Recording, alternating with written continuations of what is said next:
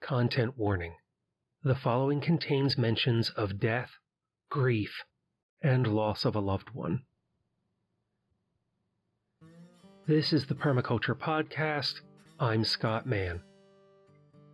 I come to you with a heavy heart to share the tragic news that Dan Palmer of Making Permaculture Stronger passed away suddenly the first week of August 2022.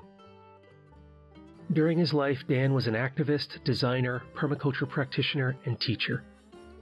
He was also the driving force behind numerous events and organizations, including PermaBlitz, Very Edible Gardens, Holistic Decision Making, the still in progress film Reading the Landscape, and his blog and podcast. To his partner, he was beloved. To his children, he was father.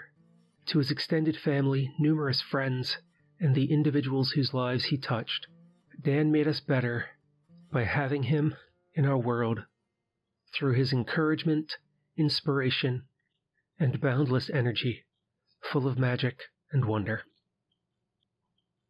I'm going to miss Dan, though I knew him half as well as I would have liked. But I'm thankful for the many long hours we spent in conversation over the years, separated by half the world, asking what we could do to make one another, and by extension, permaculture, stronger. My thoughts are with his partner, children, and other loved ones. If you're someone who prays, I ask you to offer words to the universe for those who are hurting. If you'd like to offer your condolences and support to his family through this transition, there is a GoFundMe available that you can donate to and share a message or story about Dan and his impact on you. You can find that campaign by going to GoFundMe and searching for support for Dan Palmer's family. You'll also find a link to that in the show notes for this episode.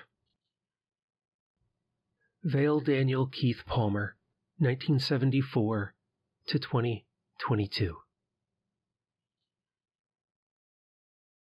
Until we meet again, spend time with your friends and loved ones while taking care of Earth, yourself, and each other.